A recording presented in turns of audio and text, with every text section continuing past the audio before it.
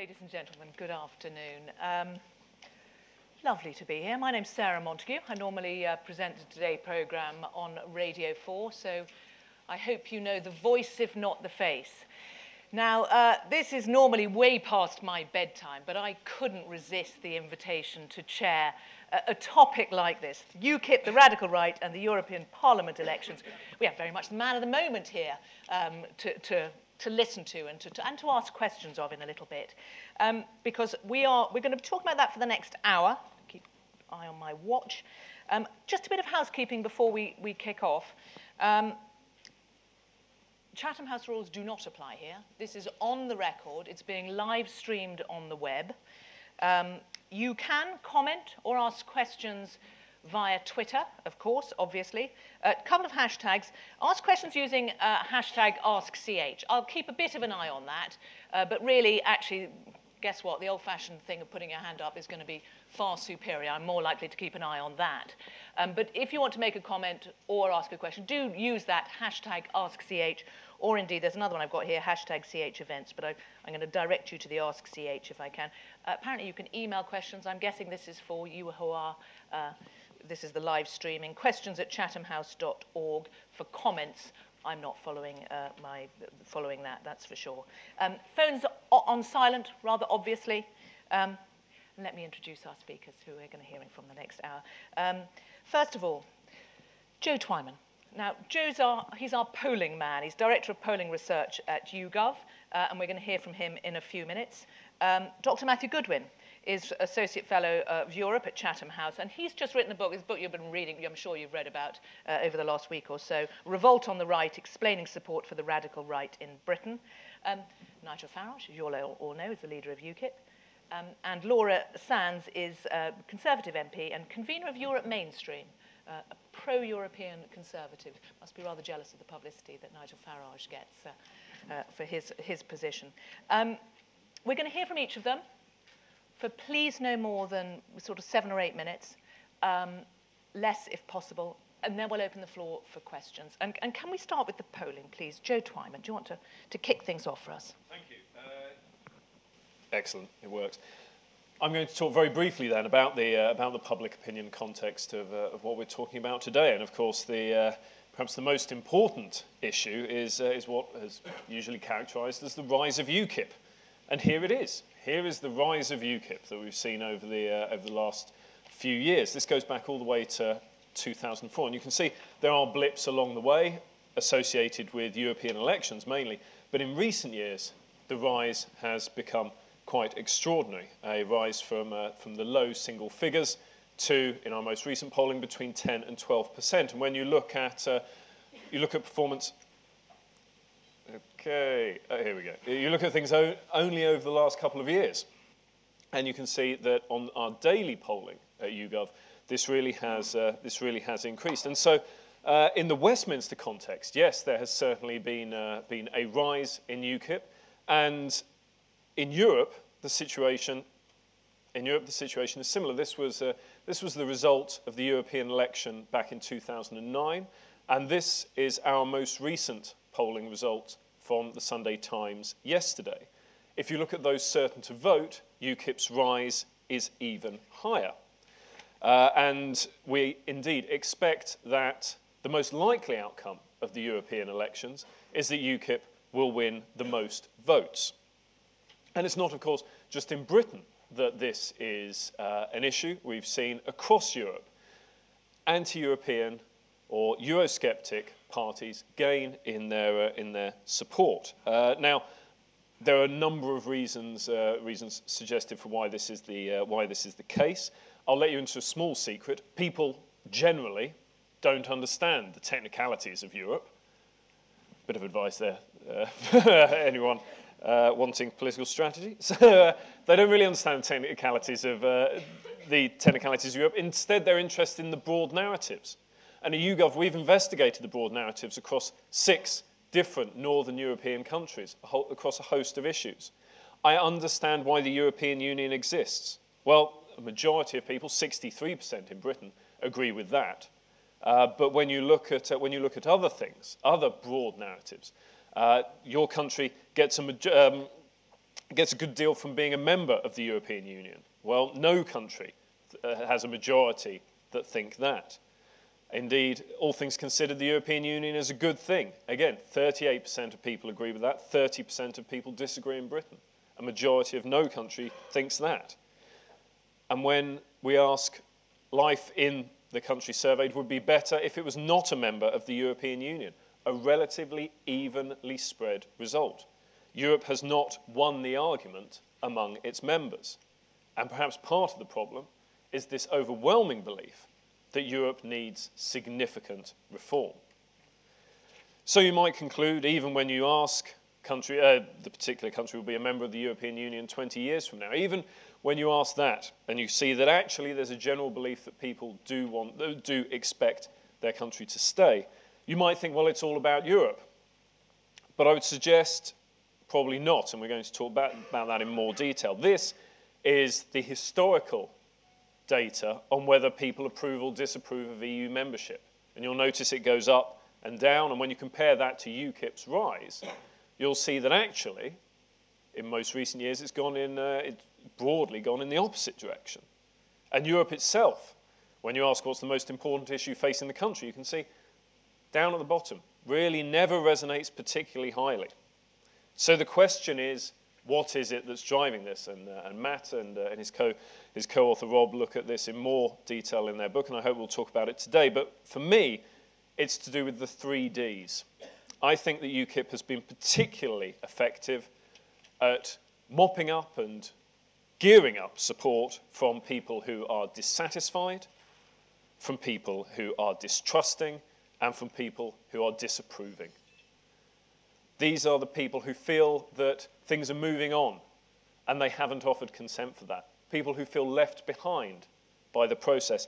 And yes, it is often fair to characterize them as Eurosceptic, but the important bit of that is the skeptic part rather than the Euro part. I'm going to hand over to Matt now, who's going to talk about this in more detail. Dr. Matthew Goodwin. Well, thank you very much, Joe. What I'm going to do over the next 8 minutes is summarise what Rob Ford and I have found in this book. And let me start by telling you why we wrote the book in the first place. UKIP is an exciting political party, and it's an exciting force, and it's dominating our headlines, but it is incredibly misunderstood. As a political party, we think we know what is behind UKIP. We are told constantly that this is primarily a revolt among middle-class Eurosceptic conservatives, that this is about single-issue voters. It's about disgruntled Tories out in the countryside complaining about the European Union and distant Eurocrats in Brussels and Strasbourg. And we're told that actually if we just give these UKIP voters what they want, a referendum on Britain's EU membership or perhaps lower immigration through a net migration cap, then UKIP will go away. So Rob and I sat down last summer and we just wanted to look at the data. And we started from this observation that actually everything that is written about UKIP is written in terms of the day-to-day conflicts in the Westminster Village. This is about David Cameron and his support for equal marriage or his embrace of climate change, or this is about what's happened since 2010. And we looked at data on UKIP support from 2004 to 2014, so a good 10-year sweep. But more than that, we looked at survey data in terms of British public opinion and social change going back to the 1960s. So, our starting point here is that we're looking at UKIP in terms of how British society has changed over the long term. And that's when you begin to realise that the reality is very different. Nigel Farage and UKIP are actually tapping into who you might crudely term the left behind. Working class, low educated, financially struggling, mainly white old men who look out at Britain and, to be honest, look at a country that they neither recognise nor feel that they want to be a part of. And they're not just animated by the single issue of Europe. These are voters who care intensely about a broader array of domestic concerns, immigration, the perceived unresponsiveness of Westminster elites. And that's one reason why Joe's chart has that nice disconnect between Europe as an important issue and levels of support for UKIP. So we've tracked this these long-term trends, and that shows us quite convincingly that actually UKIP's revolt on the right has been a long time coming, and it has a long way to go. UKIP are really feeding off a very deep social division in our society. And in that respect, it's useful not to think of them as a political party, to think of UKIP instead as a symptom. They're telling us something about social divisions and value change in Britain. On the one hand, those with the skills, the education, and the qualifications to adapt and survive amidst a global post-industrial economy, who got hit by the crisis, but more or less had the skills to survive and move on, versus the left behind, who have a very different outlook, who not only got hit by Britain's economic transformation over the past 3 decades, but then got hit the hardest by the financial crisis and austerity. So UKIP are winning over more than 1 in 10 Britons, but they're not the Britons that we think they are and are told so often who they are. In terms of their attitudes, these are voters who feel intensely distrustful of Westminster politics. They are very disconnected from our Westminster elite and incredibly anxious over immigration.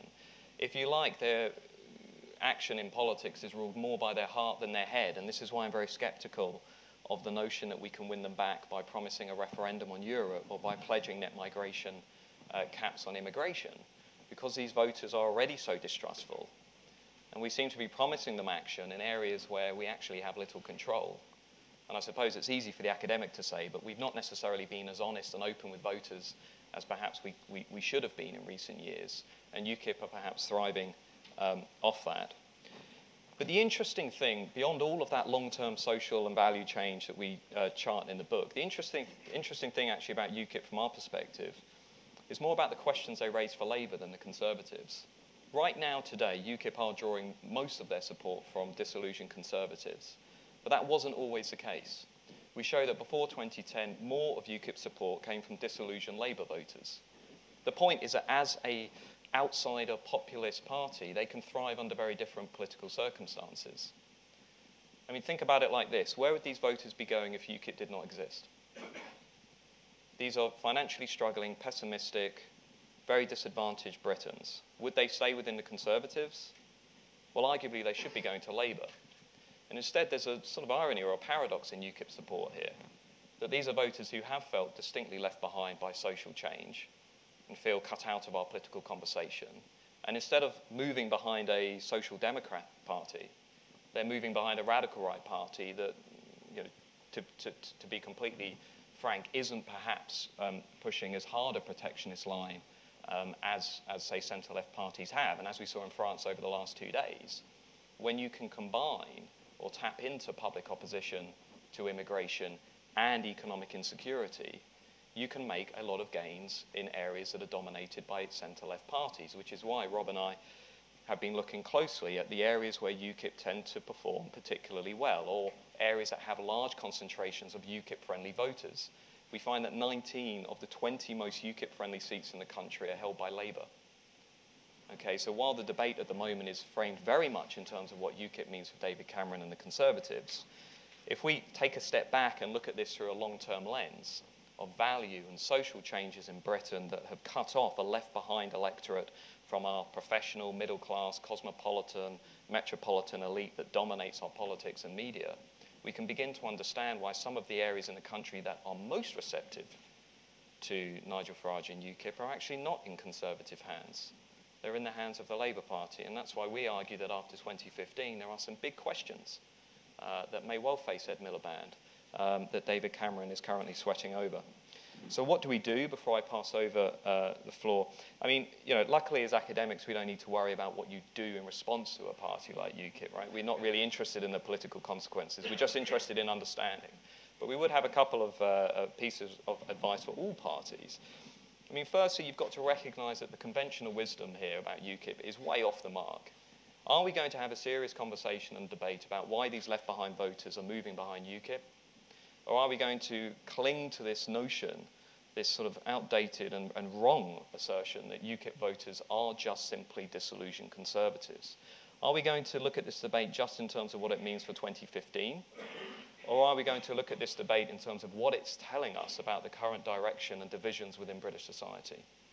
So my starting point for any strategist would be, you know, look past 2015, go back to the 70s, trace this stuff over years, because this revolt has been a long time coming. With or without UKIP, it has a long way to go. And I think, secondly, if these voters are telling us anything, on these issues, they're telling us that it's not just about economics. It's not just about financial contributions of migration or economic membership. And we saw this in the round one of the Clegg and Farage debate, that Nick Clegg was very adamant on making the statistical case for EU membership. These voters hold a very different set of values from the professional middle-class majority. They feel completely out of touch from our Westminster elite, and they feel completely left behind.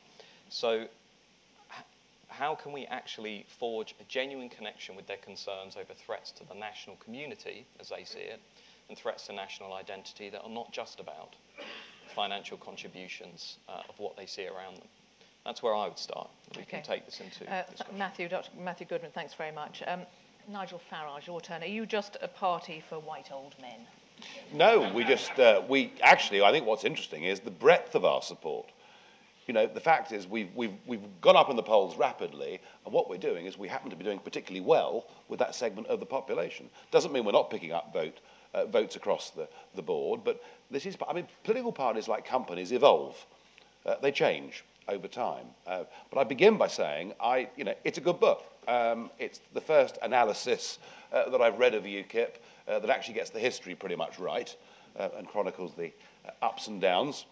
My only upset with the book, although it's a good picture on the front of me in full campaigning mode, is I'd been out campaigning in Eastleigh all day that day, and I really wish you hadn't chosen a picture that maybe look a bit like Robert Kilroy silk in terms of colour.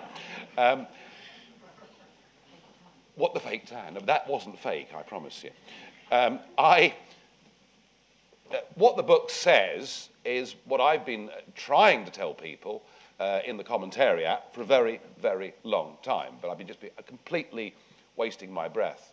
I used to think the problem was that the three political parties had all merged into one. They were all differing brands of social democracy, so there was no point talking to them. But actually, we might get somewhere with the newspapers and the commentators and the blogs, and actually they're even more impervious to genuine fact and to understand change that is going on in this country. This book helps to set the record straight. You know, to read some of our conservative Cameroon supporting newspapers, you know, you really would think that absolutely every voter for UKIP is a retired half-colonel living on the edge of Salisbury Plain, who only perks up after the first pink gin of the day, desperate to bring back the birch, and absolutely hates Europe, and hasn't been there since 1945. Well, now, I mean, it's true, we're not doing badly with that market, but there aren't many of them. And I've been arguing, you know, it's been clear, I think, for just over 2 years now to us in UKIP, that our real potential is defined not by people's political background, but by their class. It's just as simple as that. And Paul Nuttall and I have known this, and the party has changed. You know, we started off as a party that really, for most of the first 15 years, was a party that campaigned on constitutional issues. And I'm not backing away from those constitutional issues. You know, I still actually think that living in a parliamentary democracy is better than being a member of the European Union. I still favour independence. I still think we'd be better to forge our own trade deals across the rest of the world rather than rely on a Dutch bureaucrat who we can't vote for and we can't remove. None of that's changed. You know, and we will go on making those arguments, but what has changed is the language we use, the approach we use, and the campaigning methods we use. And since I came back as leader for the second time in November 2010, after my brief period out of office and light aircraft incidents and all the rest of it, and since I came back for the second time, been absolutely determined to try and talk to people in language that they actually understand. And I think we've done that, and we've had the opportunity in by-election after by-election in those big northern towns and cities to be able to find out what works and to engage. I think there are three real reasons why UKIP's doing well. I think the first is that we've made some pretty big calls, and they've been proven in the minds of many people to be right.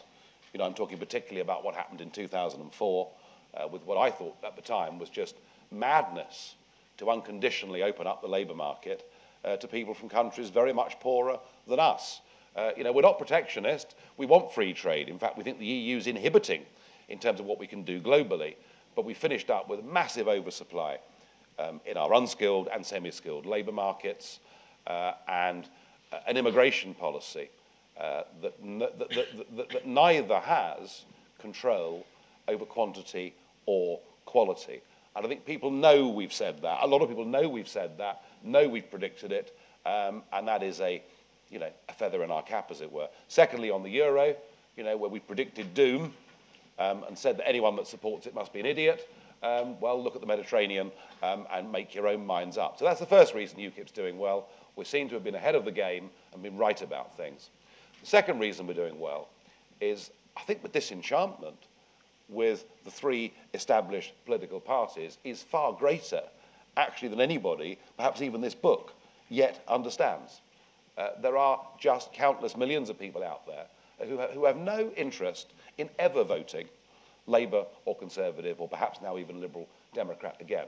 So a very large number of people floating around the system, many of whom have quite willfully given up voting over the last couple of decades, looking for somewhere to go, and I think looking for a politics that actually says something.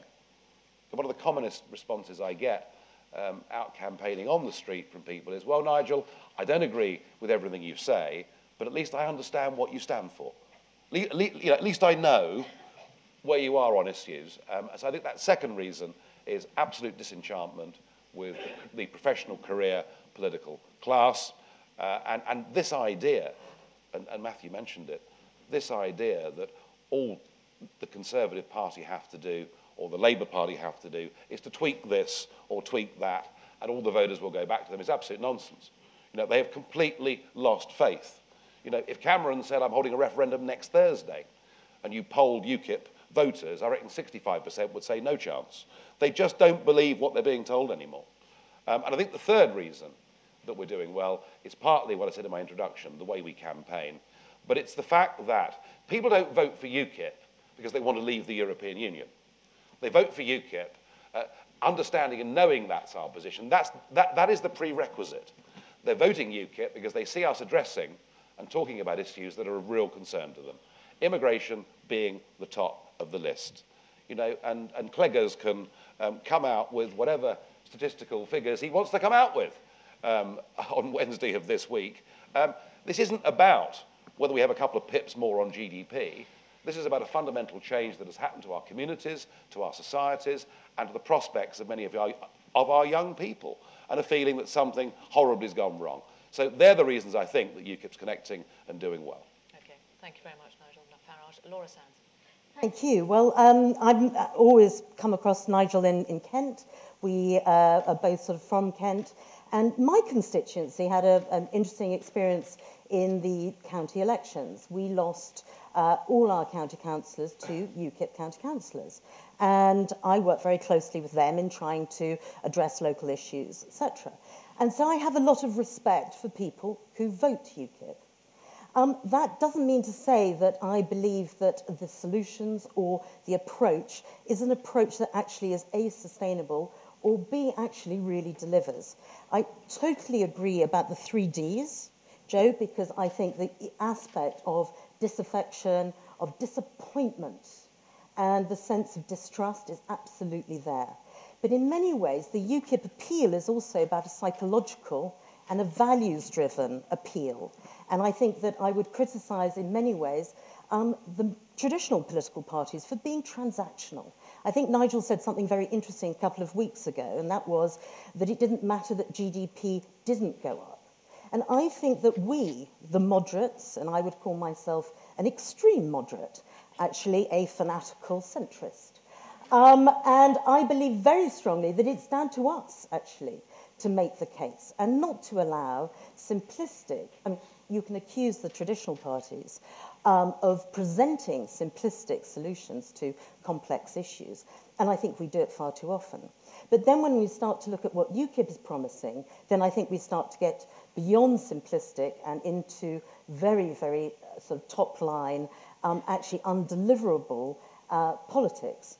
So we've got sort of, with UKIP, the politics of the totem. EU.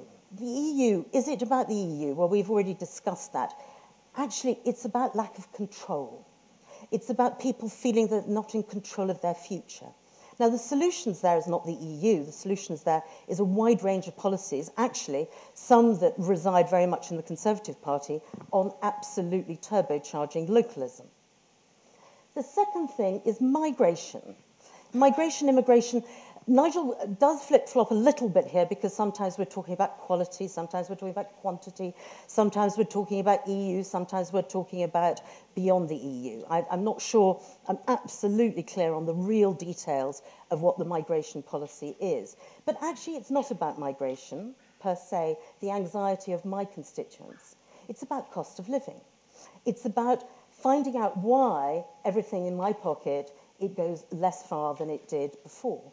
And the financial crisis has certainly thrown everyone's sense of surety and sense of end game. So I think we've got a big issue around understanding that emotional fear.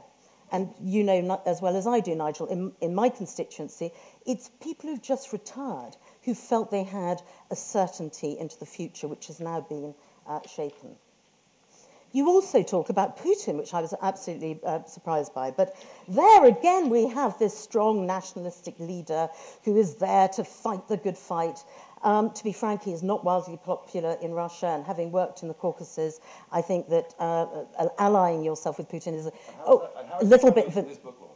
No, but it's about the values that you say are being presented. And I would say that actually there is a defeatism in the narrative of UKIP. And the defeatism does actually permeate people's sort of psychological approach to politics. And that defeatism then pervades itself into the traditional parties. These parties cannot deliver. Now, I absolutely take responsibility that it is for us to make that case. I think we need to shine bright light, a strong sense of optimism to actually combat that defeatism. And I think we need to be absolutely clear that there is an end game. The end game is about a strong and bigger Britain, but it is not about simplistic and very, very shallow policies that will not deliver for the people that you say that you do, that you want to serve. Sands, thanks very much. Let's get the house lights up and let's get some questions going. And while I'm keeping an eye out for things, I just want to ask, you jumped on the Putin thing, and it may not be relevant for this particular thing, but you obviously didn't like it. Do you regret saying it? Well, I said it just after Parliament had voted not to go to war in Syria, thank God. And I think that one or two of the things that Putin said did actually change the debate in this country. And I did make it perfectly clear. I don't like his... Would you not say it now? Is that, I mean, you were saying you said it back then. Well, it depends what you mean by the word. I said I don't like him, I wouldn't trust him, wouldn't want to live in his country, but compared to the kids that run foreign policy in this country, I've got more respect for him than our lot, yes. OK. Microphones. There's a microphone at the gentleman at the back there. We'll start there, and if you keep your hands up, then we can get the next one. We'll come to the gentleman in the corner here. Thanks could you say, please, you know what I'm going to ask, keep the question short, tell us who you are, and we'll try and bounce through quite a lot of topics in the next 30 minutes.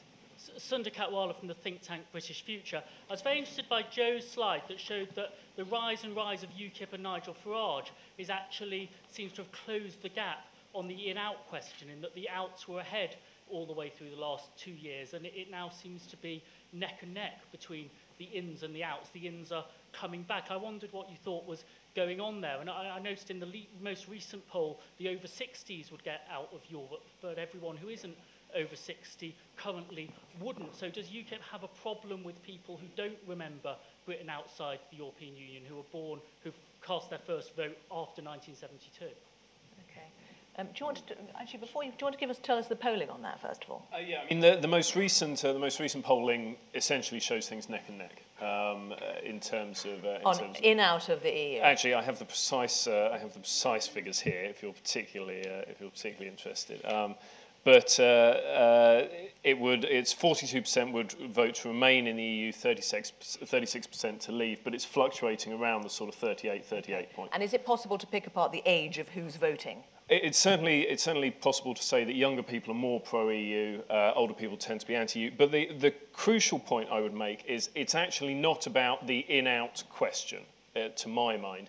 Instead, what it's about is what I would characterise as the in-out, shake-it-all-about question. When you give people the option of, do you just want to leave or do you want to stay, then you get this result. If you ask people, do you want to leave completely, do you want to stay, or do you want a renegotiation, then a majority of people, over half the British people, say that they would like some form of renegotiation. Now, of course, the format that that renegotiation takes is very much up for debate, and what satisfies one person will not satisfy another.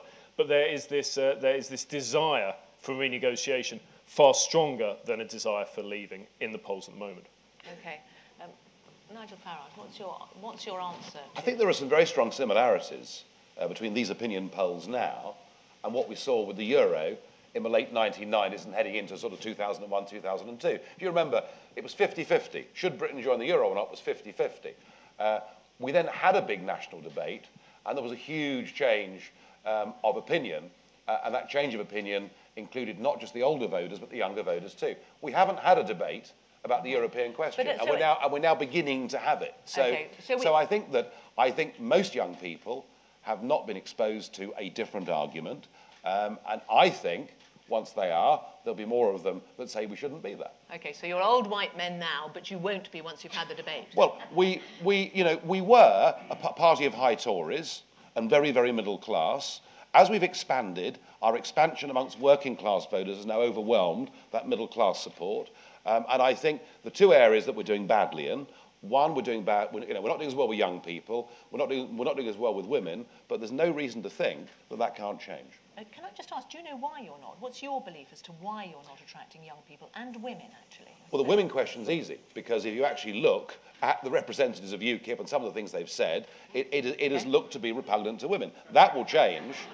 That will change. That will change on May the 25th, when pro rata will have more women elected than any other party in the European Parliament, and it's happened without any positive discrimination, without any all-female shortlists. It's happened because the party itself is changing. Laura Sands. I mean, I think your party is quite well controlled from the centre, so I'm sure there has been some design in this. But, I mean, it is about the shrillness of the party that does put certain people off. I mean, let's be frank, this is an important minority party. It is not the majority of public opinion that vote UKIP. Now, on the EU issue, I had an extraordinary experience. Fishermen are not necessarily considered the most pro-EU group of constituency. And I was talking to them about Europe, and they were sort of saying, well, you know, we must get out, etc. I said, where do you sell your fish again? And they said, Boulogne. I said, wow, now you're going to give me a really hard job, aren't you, as your Member of Parliament, because I'm going to have to negotiate with the Mayor of Boulogne that you can sell your fish in France. And I said, I didn't realise that. What, you mean we wouldn't be able to sell our fish in France if we came out of the EU? I said, that is the implication. And we, as pro-Europeans, have not actually made that. That is comical, isn't it? No, I mean, that really not. is. That, I mean, there is no way. But there is no way. Sell your fishermen know more about the real world than you do. No, and they damn well know that a country like the United Kingdom, which is now the Eurozone's biggest export market in the world, with whom there is an annual trade deficit running at 50 billion sterling a year, and given that only Belarus and the Ukraine within the European time zone haven't got some kind of free trade deal with the European Union, they know that we'll go on buying... The idea that French fishermen are going to allow British fishermen to sell fish in Boulogne, I assure you, I think is quite an exaggeration. I just don't know what planet you're on. Business get on another goes question. on anyway. No, so that we can get through some more questions. The gentleman over there. Thank you. Sean Curtin, Chatham House member. I want to go back to women, particularly on the elderly. Is it just white old men? There aren't any white old women who've suffered a similar displacement that are supporters of UKIP, is one of the points I wanted to make. And the other one is just basically that Nigel, as a political leader, seems to stand out. My 11-year-old son has recently done a project on political leaders, and one of the problems he had was he kept mixing up Nick Clegg and Ed Miliband and David Cameron. And I hadn't thought about it before as someone who's immersed in politics, but they do seem to be quite similar and offering a similar message. So I presume that for voters who are not so well engaged in politics, that it is difficult to distinguish between the three major parties. And this is also a factor in Nigel's popularity. Thank you. Okay. Do you want to... Yeah, I mean, on the gender gap, I mean, you know, it's quite clear that not only UKIP but also other radical right-wing parties in Europe have this problem, and there are various reasons as to why that is the case. One is, as Nigel has said, because of the statements of some of their candidates, but more than that, I think it's slightly deeper in that generally women tend to be less attracted to parties that you know, are seen as being heavily nationalist, and also at times not seen as being a credible option at big first-order elections. But that brings me into your second point, which is, you know, that what are the challenges facing UKIP? I mean, one is that institutional problem. You know, we look at all, you know, top seats for UKIP in 2015, right? And the idea of UKIP representation in Westminster, it's going to be very, very difficult for the party. It's not completely beyond the realms of possibility, but it is going to be very, very difficult. How is the party going to navigate that first-past-the-post system? Led by Nigel, but secondly, the second challenge, and I guess I refer this back to Nigel, is what happens after you stand down? Because so much of this seems to stand on your shoulders. I mean, well, I probably won't stand down. I'll probably get killed in some crash, as I've had several in my life so far. No, I mean, look, I've never wanted UKIP to be a one-man band. I'm not some maniac egotist that has to do every TV interview, or far from it. And I'm very pleased we have got some new talent coming into the party. And you'll notice, if you look at the airwaves over the last month or so, I've done very little. I'm trying to bring new people on. I think the election of a whole raft of women with some very different backgrounds, you know, business backgrounds. Who should we all be looking out Well, for? I think, for example, Diane James, who stood for us in the Eastleigh by-election, you know, has become established as a figure that's appeared on the Today programme, whatever. I think there are people like Margot Parker, who's going to get elected for us in the East Midlands, who's, you know, a steel worker's daughter, small businesswoman, actually done rather well in life. People like this, who've got real life experiences, have run businesses, bring up families. I think actually, you know, they're going to start to help us to reach a different but bigger audience. Okay, and what can I just ask post-2017? Because it's one thing post-Nigel Farage. Post-2017, assuming that there is a referendum. Well, what happens to you? Yeah, but I mean, you know, that's the key, isn't it? I mean, we are going to be spending the bulk of our money in the next 8 weeks in the big Midlands and northern cities, targeting the Labour vote. I think that Conservatives who are going to vote for UKIP, or even lend their vote to UKIP on May the 22nd, who live in Dorset, have made their minds up already. I think it is in those big cities that if we're to, I mean, we saw the polling earlier, if we're to overhaul the Labour Party and win those European elections and strike a body blow to Miliband in terms of his credibility as a winner, we'll do it in the Midlands and northern cities. And I think if we do that, then there's every reason to think that Labour will match Cameron's promise of a referendum. So you know, I think to think there'll be a referendum in 2017 because Cameron's going to get a majority next year looks pretty unlikely. Okay, but say you're successful with that and there is a referendum. In a sense, whichever way it votes, what's the point of UKIP afterwards? Well, I think the fact that we're actually picking up voters on issues that are not directly related to the constitutional question perhaps answers that question. And if you look at the English county elections last year, you know, people voted for us, not on the European question, but for all those local issues, everything from the lunacy of wind turbines through to the belief that grammar schools would actually benefit people from the working classes. Laura? I think certainly when you talk about women's vote, I mean, I think the issue is the economy, it is health, it is education. I cannot articulate any UKIP strategies, any UKIP policies on those issues. And those are the top line issues that will determine the general election. And we've got to be absolutely clear about it.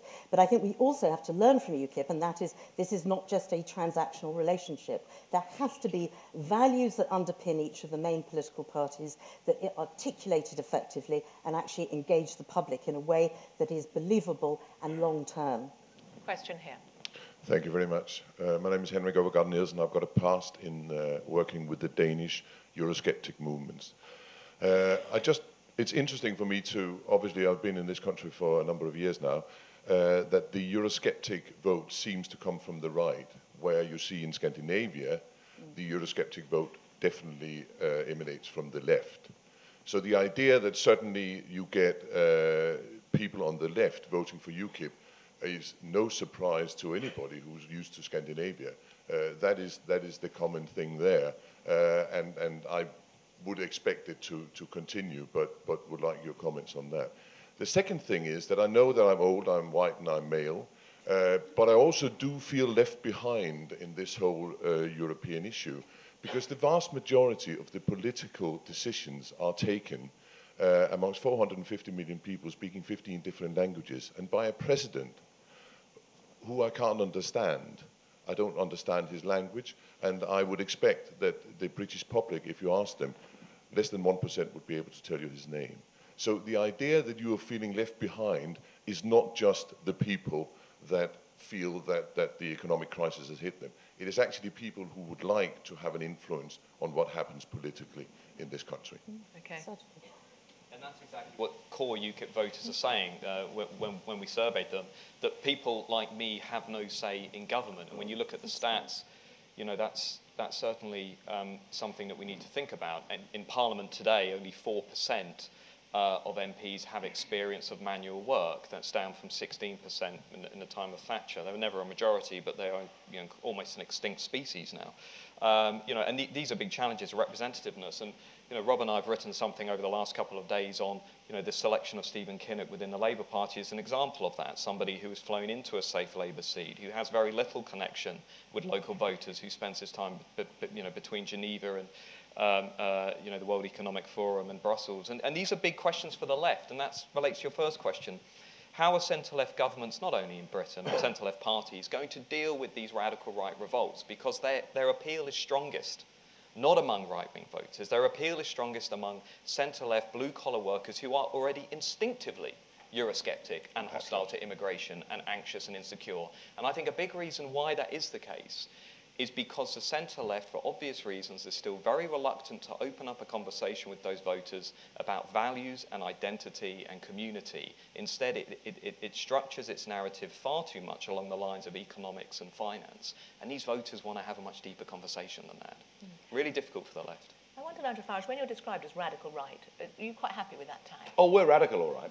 I mean, we are, I tell you what, we are... Are you quite happy to work with whomever? We are so on the extreme, left? Sarah, we are so extreme that, and this may shock, particularly Laura would be very shocked by this concept, we actually don't want to be governed by Herman Van Rompuy and 28 unelected bureaucrats in Brussels. We want Britain to be a self-governing, independent nation, proud of who it is, and where voters are connected directly to the destiny of our country. I have never regarded, I mean, I left business 20 years ago to get involved in this, and I have never regarded our agenda as being radical or extreme. Okay, but just I plain interviewed somebody from the Front National in France the other day. Well, I'm not interested.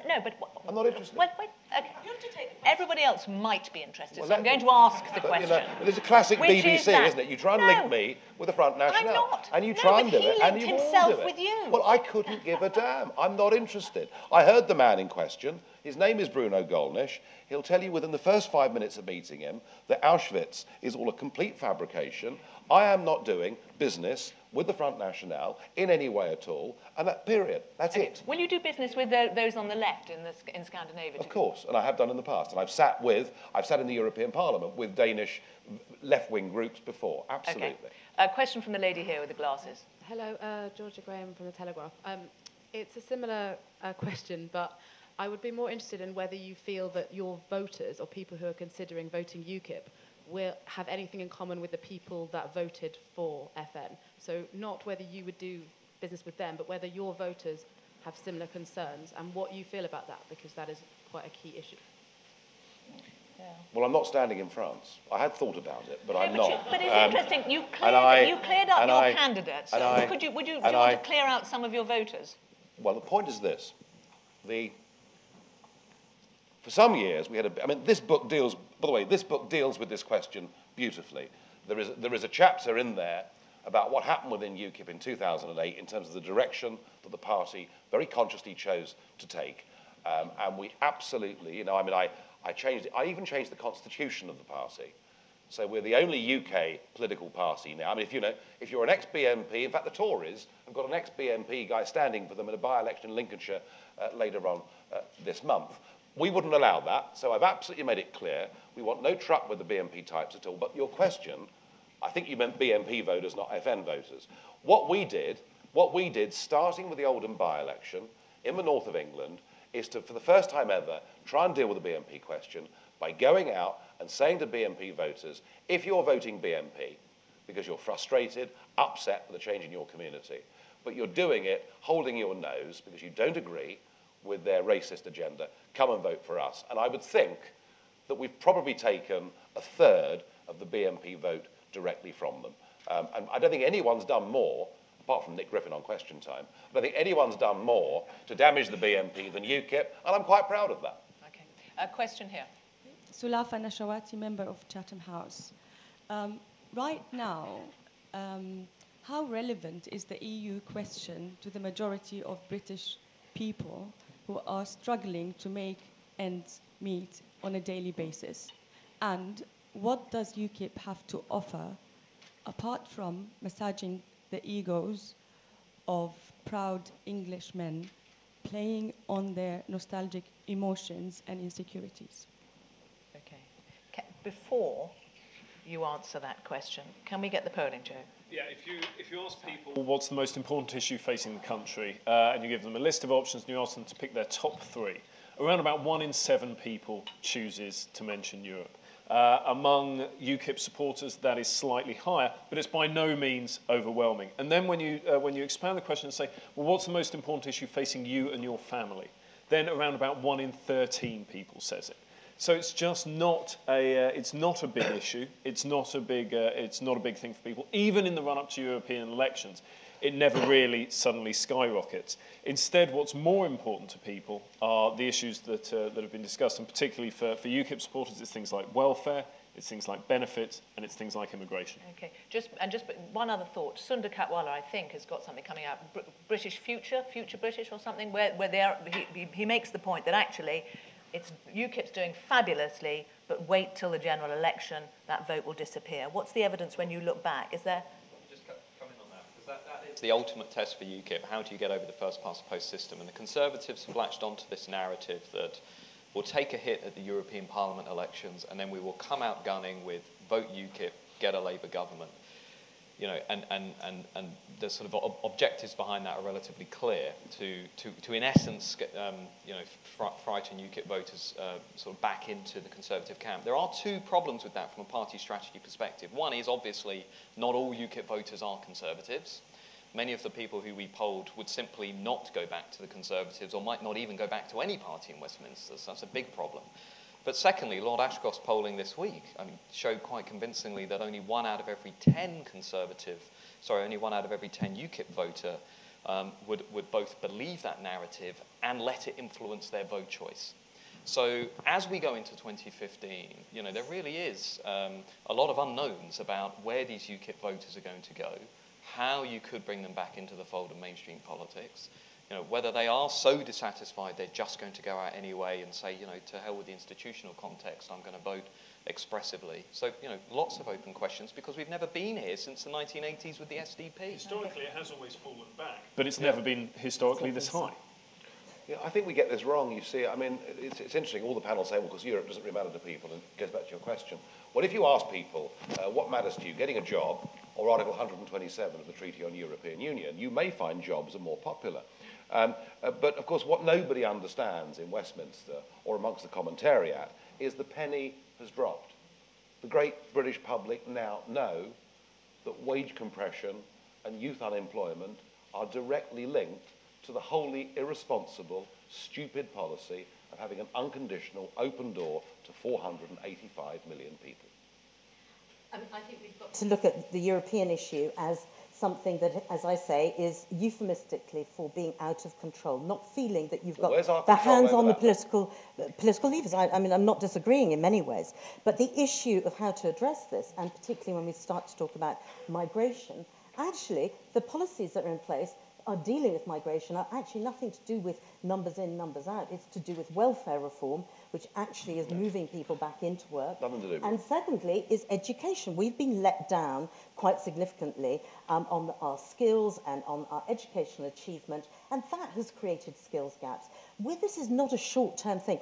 I would love to find out what the world looks like if we come out of the EU and we get rid of every single migrant out of this country. It is not going to solve the problem. Okay. Can you just, I know it's a big ask Who in a suggested short we do time. that? I mean, Well, okay, what are you suggesting? I'm UKIP suggesting work? we have an honest conversation with the British public. I thought Nick Clegg was a supporter of the EU, and yet I found him in denial last week, as I find Laura in denial. Okay. Let's have a conversation with the British people. Do we have an open door to 485 million people Nigel or not? Farage's Britain would be what? One where people cannot come here to work unless they have, I mean, you'd impose a sort of a points quota. A work permit system, and I wouldn't discriminate in favour of Romania against India.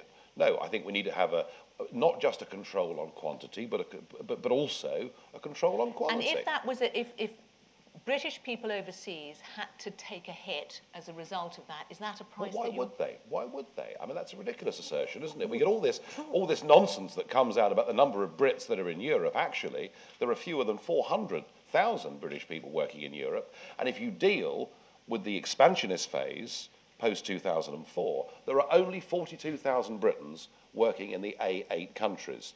You know, we can have a sensible reciprocal system, but to have an open door, and the big risk, Sarah, is this. The Eurozone is in such desperate trouble that I think we're on the edge of the biggest migratory wave yet. Okay, I'm conscious we could keep going, but I would think we'd better get some more questions. Gentleman here, and then if we can get the microphone to the gentleman at the back. Yes, Rajiv Shah, Chatham House member. Now, I'm going to vote for Mr. Farage, and I'm not an old white man. And the reason is very simple. I can sum it up in one line, you know. It's getting a bit crowded around here. It's getting a bit crowded around here. When I came here to this country in the 70s, we used to sing hymns about a green and pleasant land, you know. And that's not going to happen if every decade we have to build houses for 2 million more people. I mean, sorry, but I'm going to vote for him. Laura, do you want to come back? Hang on to the microphone just for a second. What I'm fascinated about is how we get to a situation where we stop the migration and we start to so-called, we're not going to be reducing numbers because numbers will go up on the basis of our existing population. And on one hand, Nigel wants us to stop our open borders with Europe and start trading with the rest of the world, which is a fantastic objective, to trade with the rest of the world. Why is it that we don't want both? Why is it that we don't want to be ambitious with our trade globally as well as our EU? Why can't we have both in Nigel's world? No, because the point with it is that we're going to end up, a bit like Norway, ending up having our regulations faxed to us. We're not going to have our voice, our business's voice, round the table. Norway. Wouldn't it be dreadful? No. Wouldn't it be dreadful? No, but absolutely. What, be rich? The point is, Nigel, being the rich, issue... that's all right. I can live with hold on that. a second. But Norway complains about loss of control. No, No. Norwegian politicians. Don't forget, this argument of people versus the political class is going on today in Switzerland and in Norway as well. Why do you want to trade power in Europe with power in the rest of the world? Why don't you want it all? I want it both, because I'm a bit greedier for Britain than you. I want Britain to have a global voice, and to think that when the World Trade Organization meets to discuss global trade, the British representatives are shown the door and we're banned from even being in the room, shows you we're losing global influence and not gaining it. Okay, gentleman at the back. Thank you, Sarah. Nigel Farage in his opening, Robert Gardner, I'm a member of Chatham House. Nigel Farage in his opening address mentioned the disparity of wealth across Europe as one of the tenets of his thinking. If UKIP gets its way, what is next? And as we've seen a changing shape of Britain over the last centuries, what are your thoughts on the disparity of wealth in the UK? And this isn't just a Scottish question, I mean across England as well. Well, I think this, in a sense, links to what this book's all about. You know, it is that growing gap between the aspirations of the wealthy and the realities of the poorer that I think in many ways has created the environment that has allowed UKIP to flourish. Let's face it, the 7% of people who go to the private public schools, call them what you will, are now dominating our national life in a way we've never seen before. We see it not just in politics, not just in the media, not just in the arts. We even see, you know, over half our Olympic gold medal winners went to that 7% of schools. And we've seen the opportunities for those lower down the social spectrum, frankly, they've sunk lower and lower. And I think, and Laura mentioned education, and I agree totally, we have got a failing education system for too many of our young people. So I think that's where UKIP actually appeals to the aspirational blue-collar voter by saying things like the opportunity of a grammar school education should be afforded to everybody. You seem to recognise, I mean, that in large part it is the left behind, that you are... I use the word protest vote, but I know you won't like it, but people are unhappy with everything else. Yeah. That's part of it. You put it down to disenchantment. Are you, in terms of running your party, somewhat concerned about how you keep all these people in with you over years? Oh, I'm very concerned. Of course I am.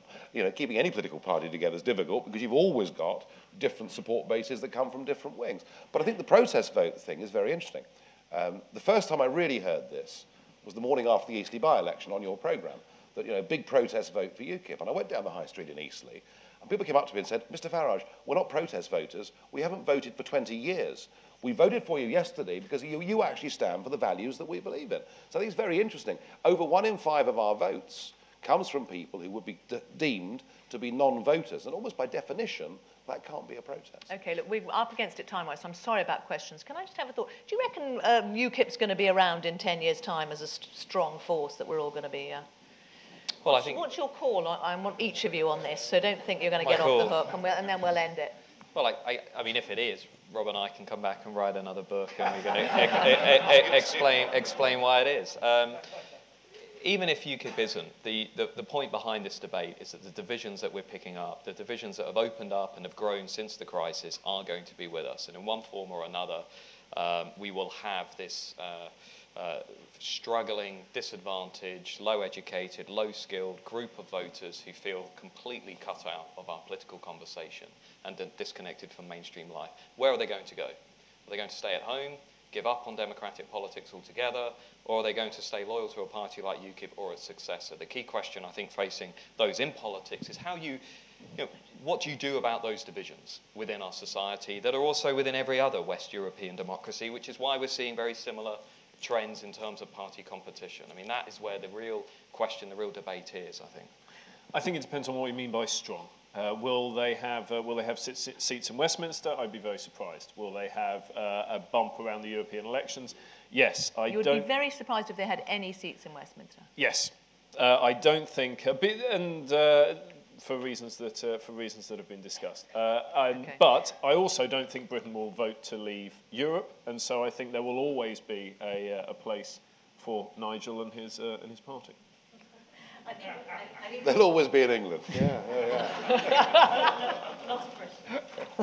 Well, I mean, I think really we're also at a particular moment of a high point where we've got economic shocks, people are concerned about their future. And one of the other problems that we have is total lack of social mobility. And that is something that there has to be opportunity, optimism, and an end game that actually offers people the opportunity to move on and up and all the rest of it. And we've lost that.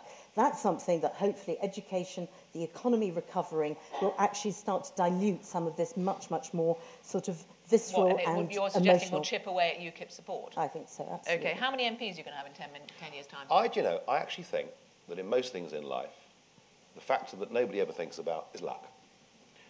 It's luck. And the Reform Party of Canada, went all through the 80s, doing well in local government, not getting near a seat in Ottawa, being written off by the established media as being right-wing, radical, extreme, God knows what.